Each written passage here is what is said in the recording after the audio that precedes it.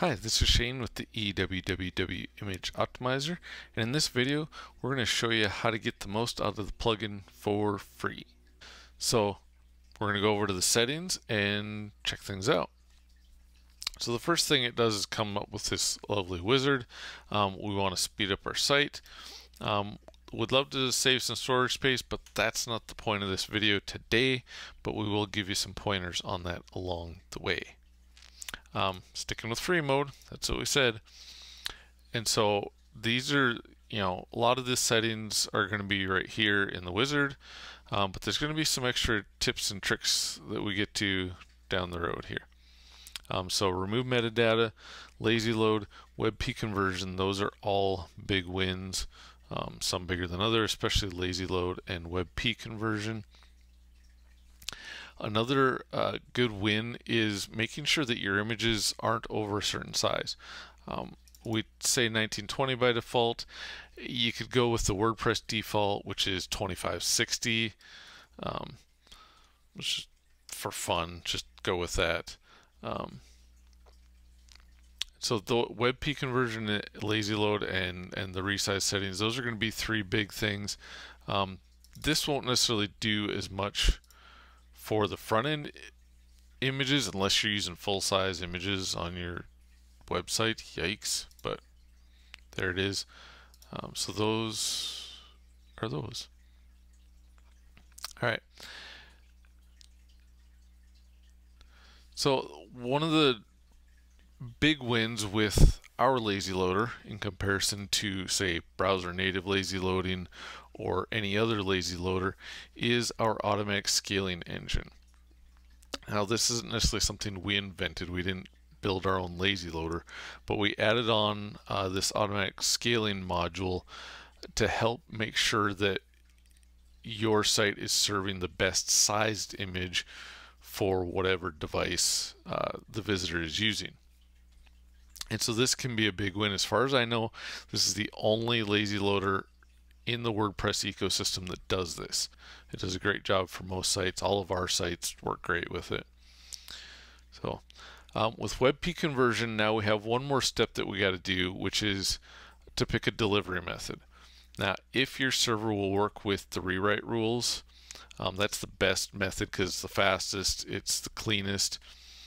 But I happen to be on a server running Nginx, so these rules won't work. I could go set up Nginx rewrite rules, but just to show you a quick alternative, what we prefer is the JavaScript WebP rewriting. You might go, but it's using more JavaScript. Yeah, it's just a tiny bit, just enough to go in and swap the image URLs as soon as it detects that the visitor's browser supports WebP.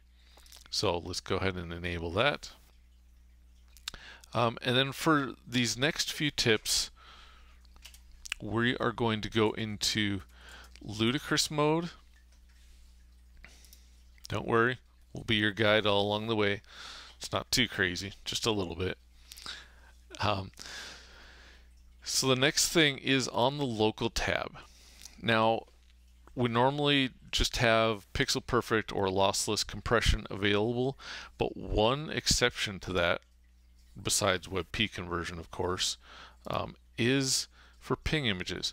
So here, the premium, one of the premium tools that we use, called PingQuant, PNGQUANT. It's a pretty slick tool, and we've bundled it into the free version of the plugin, and so you can max out your ping compression with that. As I'll mention with a few of these settings, the reason this one isn't on by default or recommended by default is if you have pings that are photographs, this doesn't do a good job with those. This is for graphics. That's what ping is for anyway, PNG. But sometimes people upload photos to their site in the ping format, and so this doesn't necessarily play nicely with that. Now, if you convert them over to JPEG, and then then you get a lot more savings, and that would be awesome, and it would be better quality than what PingQuant will do to a photo. And then the next one is over on the advanced tab. So it's all the way down here at the bottom with these quality type of settings, and it's this sharpen images option. And this is a slick little setting that will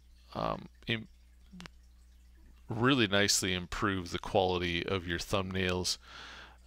If you've ever noticed that your edges are a little blurry on your thumbnails, this setting is for you. If you haven't noticed, then don't worry about it, but it's a nice setting to improve the quality there. The default in WordPress for JPEG quality is already 82, which is better than most of the other free plugins will do for compressing your images anyway, and then we'll apply our lossless pixel perfect compression on top of that. So usually just leave that at the default.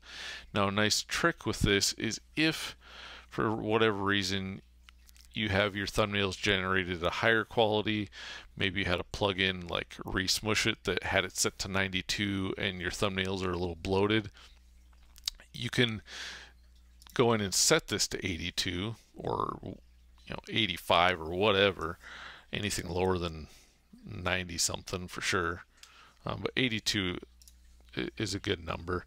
And then you can go and use a plugin like Regenerate Thumbnails to go in and rebuild all of those thumbnail images with the sharpen images option and the quality, and you'll have properly compressed images that don't look like garbage. So that's a good win there.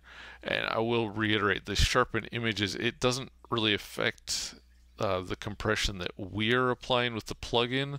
It does affect WebP conversion, so that's good. But the original JPEGs, it's not really affecting them unless you would go in and regenerate the thumbnails. So when you turn this on, you probably want to regenerate the thumbnails anyway. And then one last deal over on the Convert tab. We mentioned the whole photographs in the PNG format deal. So it can be a big win if you've got a lot of those, or even a few of those. If you've got any photographs in the wrong format, in that PNG format, turn this on and convert them over. Make sure you check your image URLs. It'll, update the stuff in post, but you might have plugins or themes that are storing stuff somewhere else. So you want to make sure you check any of the URLs for your images afterwards. And that's, again, why it's not on by default.